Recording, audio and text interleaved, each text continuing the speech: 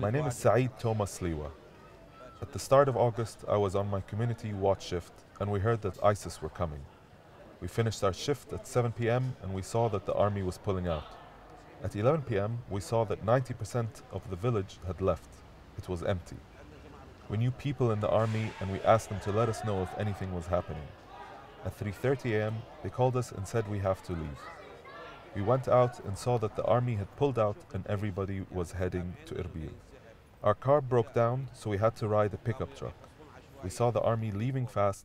They were ahead of the people. And then the bombing by ISIS started in the morning. When we got to Erbil, there were about 10,000 cars and the roads were blocked.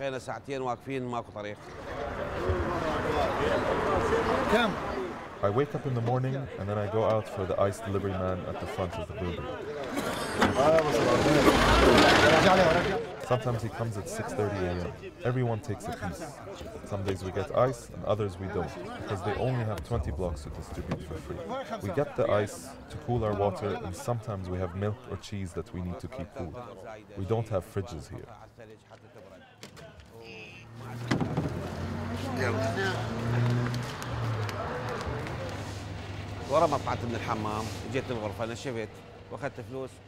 After I finish in the bathroom, I come to the room to dry off and get money to buy bread.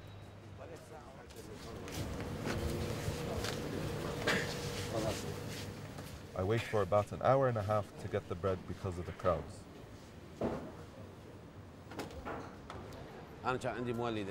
I had generators. I used to sell electricity and that was my source of income. I used to make around $2,000 a month and my wife had a salon and used to make up to $5,000 a month. We lost a lot. I left my generators behind and my belongings. My losses are nearly $70,000. The stuff I left behind is worth about $20,000. But there are people who lost hundreds of thousands more than me. I started with about $1,800. I'm spending about $10 a day. This is just for food and drinks. I spend more when someone gets sick or if we need anything extra. All I have left now is about $600 to $700. I don't know how long I'm staying here. Is it another month or a year? I don't know how we'll survive with this amount of money.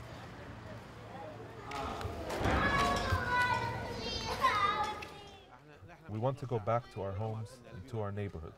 But even if we go back now, our lives will still be hard because there is nothing back there now. It will still be hard because there is no more work in our towns and most people went bankrupt and a lot of people left. When we go back, we are going to sell anything left and look into immigration because there is no hope in this country. In Iraq, we kept on starting from scratch and then we lose everything. We have to start all over again and then someone comes to take your stuff. We lived through this, but we don't want our kids to live through this. The future in Iraq is zero. We don't have a future in Iraq. There is no future.